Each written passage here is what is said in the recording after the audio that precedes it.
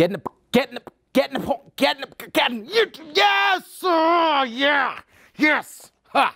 Hello, Athlons. Welcome to Solaris Saturdays, your one-stop shop for any and everything Solaris Offworld Combat. Now, before we get started, a huge thank you to all the Athlons that bought the game at launch or this past week. You are incredible. As a multiplayer-only title, honestly, we couldn't even exist without you. And the fact that you can find a game at any time of day, in any part of the world, is a testament to how amazing you are as a community already. Now, we as a development team are planning on growing right alongside with you, listening, reviewing, and integrating your feedback into our planning and design, because Solaris is not a launch and forget title. So, once again, from the bottom of our hearts, thank you all so much. We cannot wait to share what we have up our sleeves.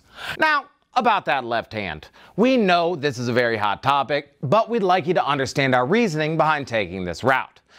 Solaris is a fast game, and to keep up that speed, you need to move and shoot quickly at the same time. That meant using the left stick for only fluid movement. It's already something that's natural, and it allows you to focus on the objective rather than stressing about coordination with your left hand. Now, we understand previously, this is not common in other VR titles, but it works very well as intended, and because of it, Solaris is lightning fast.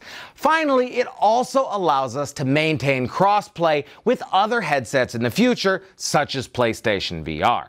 All right, let's get this show on the road. Now, a handful of you have already started creating some amazing stuff. From live streams to reviews to montages, we have been loving all of it. Now, a little later, we're going to look at the top 10 community ejections for this week. But before we look at that, let's see what some of your favorite VR content creators had to say about their time with some off-road combat.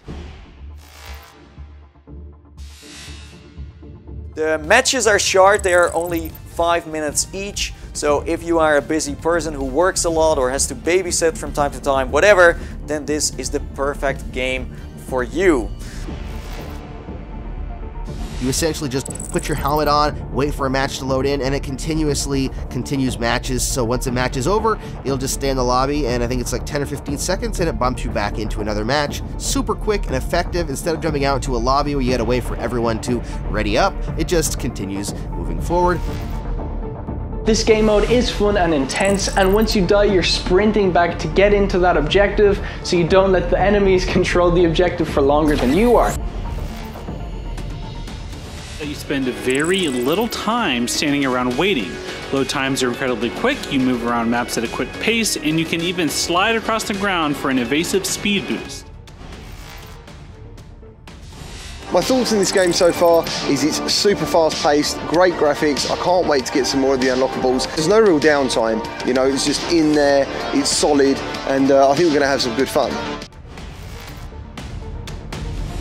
Then after, you put in another match straight away, so I know this already, this is going to be an addictive game. Now, I am proud to say that many of them are my close friends, but I still have to say thank you to each and every one for taking time out of their busy schedules to not only jump in game, but to also post some videos. Now, we had a blast playing with everybody, and we can't wait to introduce private matches to our Oculus Quest and Rift community. Now, we'll have more information about that soon, but right now, I'm going to sit down with Shabs, our game director, and talk a little bit about the state of Solaris. I am hanging out with Shabs, our game director, and we're going to talk a little bit about the state of Solaris right now. So Shabs, how's it been, man? How's the launch week been for you?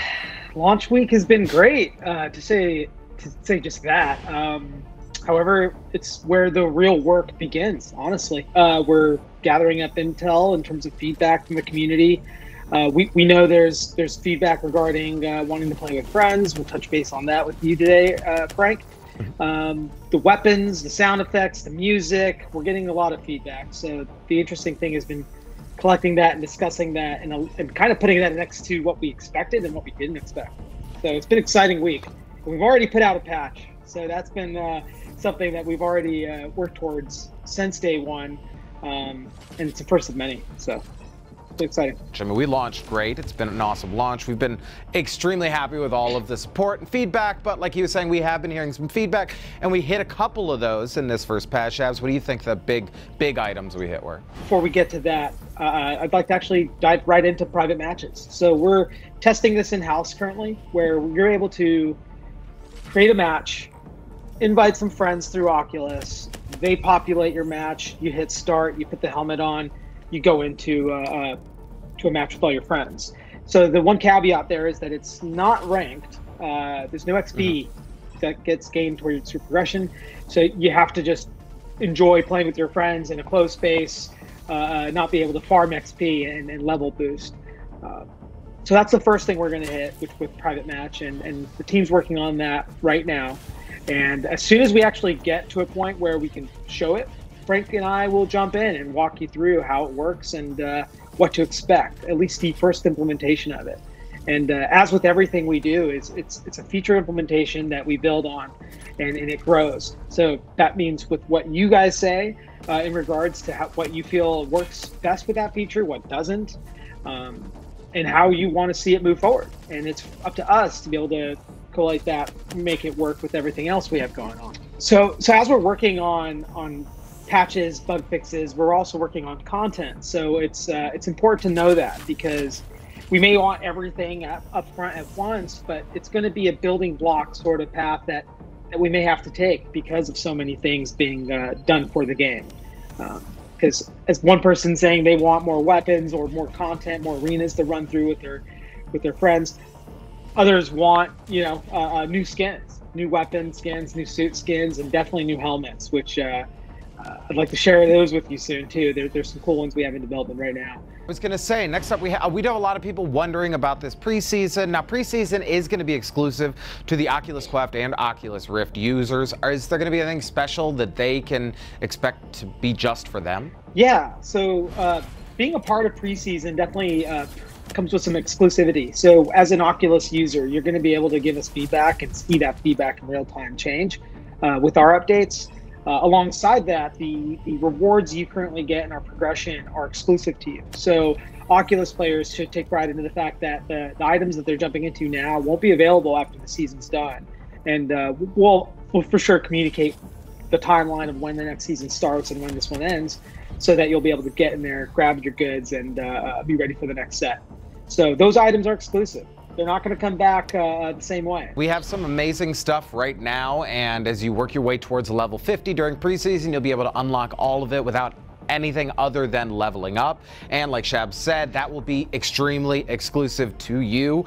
So when we do get crossplay in there with other headsets, you can be like, hey, I've been in here since the beginning. Look at this awesome skin I got. Look at this awesome helmet that I have. And you can show that one off, which is really great. Now, let's talk a little bit about kind of the community reaction to everything, Shabs, and kind of how the team has felt about it. Now, people know how we have felt about it because I've been yelling from the rooftops how much we're enjoying it, but how has the team felt about seeing people react to this? What do you think the kind of temperature here is in the studio? It's been very exciting. I know the team is, they've worked really hard up until this point to get here, and in the moment where you think like, oh, okay, we could kind of take a moment and relax a bit, which we all want to do.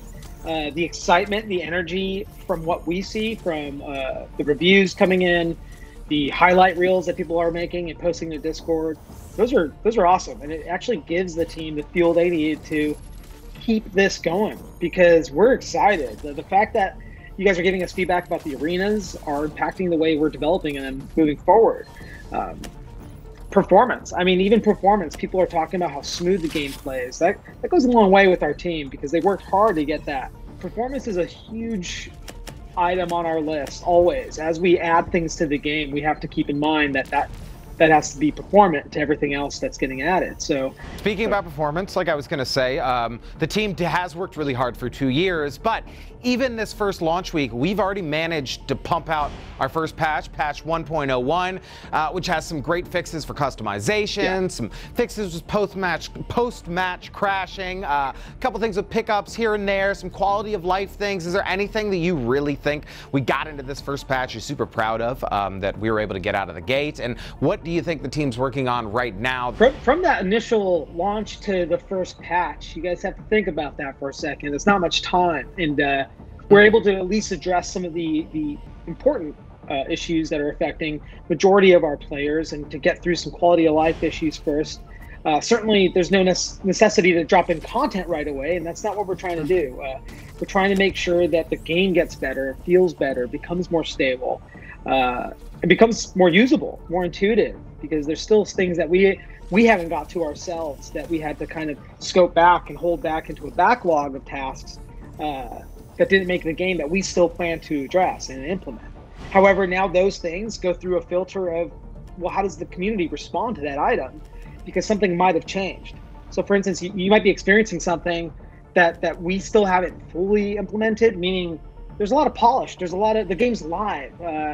Even our character shaders, one of the things that we want to work towards of unification across all platforms is they gotta look like it's the same game, right? But you're playing on different platforms. So that's a huge challenge, and we have plans for that. So expect that to be available for even the original Quest 2 and Rift platforms, right? All of those get these updates. So if you're an early adopter, that was my next thing I was going to say. Exactly. Yeah, about updates and content, Shabs. We're of a studio that really likes to give our players a lot of stuff for free. Do you want to kind of expand on what they're going to get in the future, and that they've already bought pretty much a full game at this point? Yes. So you'll expect to see, of course, free, as we always say, because that's always a nice thing to have, and it's no asterisk there. You get a free arena, free weapons. All of our maps and weapons will be free. So I can't wait to show you guys what we're working on right now. We're working on the shotgun, and as soon as we get through some of these quality of life issues, and we'll start doing some live streams with Frank and demonstrating some of these insider looks as to what we're developing for the game. So if you bought into the game early, we talked about exclusive items, we talked about free, never pay to win items, even our cosmetic line for our seasonality that we will introduce will be offered for that free path. You're never going to be required to pay to participate, and also to get rewards. I mean, we don't want to feel as if anyone feels left out. We don't want that to happen. We want everyone to be a part of the leaderboards. Yeah, people are loving the leaderboards, which is great. They're loving that we have multiple leaderboards, which is cool, because I have people that are like, oh, I'm number 3 on this one, I'm nowhere on this one, which is really fun. I know that people love to compare. Now, one thing I do want to talk about, and this is just something fun that maybe we can go over. What do you think the biggest hurdle that the team had to get over to get us where we are today for Solaris? The cross-play aspect of the game is a fairly big item, considering that you can play on a really built-out PC versus somebody on the Quest. And our job, from a visual, from a gameplay perspective, is to make sure that that's aligned. And it feels that there's no, the platform doesn't give you the higher advantage, and that's going to be always a constant for us, and to tune that and to keep an eye on it by looking at data. And when we introduce more platforms, that we got to make sure that end user, that player, that athlon feels as if they have a chance, right? So it's got to feel even. Competitive games, our esport driven approach to the title is exactly that. Yeah, we are dedicated to making sure that players can't cheat, that everybody is on a fair ground, that one headset doesn't have some kind of distinct advantage over the other, which is another reason to why we've got things the way we have them. And no, it's great. And like Shabs was saying, yes, that was definitely a difficult thing to get over. Now, this was our first time sitting down and chatting, so we just kind of wanted to go over the basics, everything going into launch. It's been an amazing launch week. Honestly, we can't thank you enough. And really, this is the point where I'd like to ask you if you have any questions. So please leave us some questions for next week, and we'll do our best to answer everything that we can answer. We have so much going on right now. Shabs has got so much going on, it was hard to even get him to sit down, but he loves doing it, and we'll definitely get him to sit down next week. So please let us know. We'll answer those. Shabs, is there anything you have for people before we head out? Other than thank you for being along this journey with us, and continue delivering all the feedback, and you'll start seeing some notifications pop up as there's an update for Solaris Offworld Combat, and I hope you get used to that, and every time it happens that you experience something better and more. And if you do have any issues, that you let us know, and you know that it's okay to just let us know. You don't have to feel bad. You can yell at us. You can tell us whatever. We're listening. We're taking it all in, which is really, really good. So that's it for today's Chat with Shabs. We'll see you again next week, and let's keep on keeping on. Thanks, everyone. See you on the holofield. We are extremely proud of the entire team, and hopefully you now have a better idea of what's been going on behind the scenes and what's on the horizon for Solaris Offworld Combat.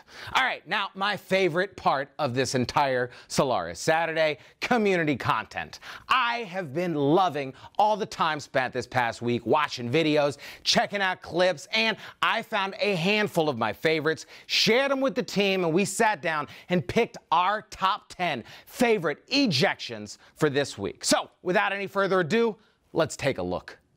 All right, coming in at number 10, we have Shad XW with a double kill. Yes, on Fury. Look at that. He gets one from above, gets another from above, and then drops right down onto the map. That's the way to do it. Number 9, we have Cole Slav with another double kill. This time on Vortex Prime. Gets that one with the arc rifle, salutes in, gets another with his arc rifle. Now that's how you do it. Number 8, we have Wolf Craze with a double kill. This time on Vortex Prime again. Hides behind that Geo. Gets one, hides again, gets another. Boom!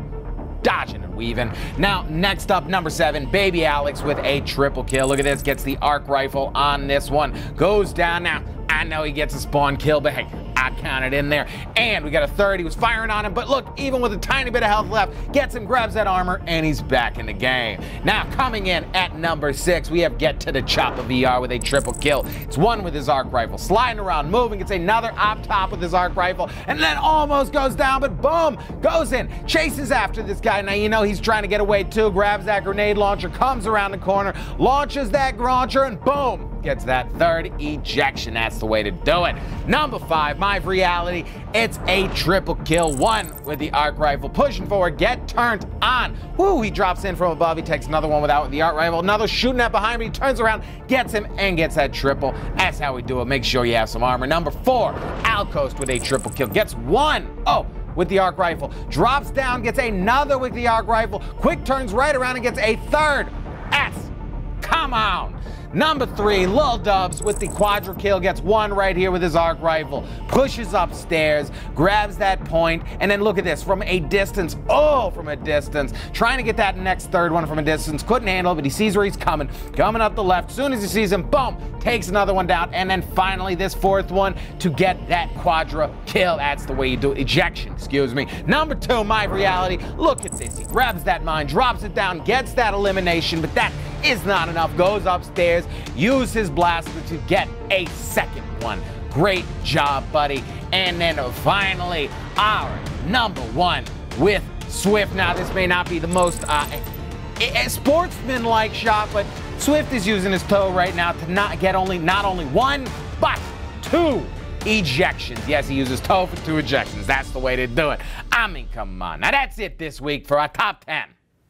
Yes, I know those clips were lit AF, fam. I just wish that I could have included them all. Now, if you'd like to make it into our top 10 ejections, all you gotta do is drop your clips in the proper channel of our Discord. That's the best place. I'll also find them online, but that's my favorite. And we will pick them, and maybe you'll even get included. Finally, before we conclude this week's episode, I'd like to remind everyone that if you run into any issues in game, it is super helpful for us if you submit a ticket. That way we can track these issues and find out which ones will take the highest priority.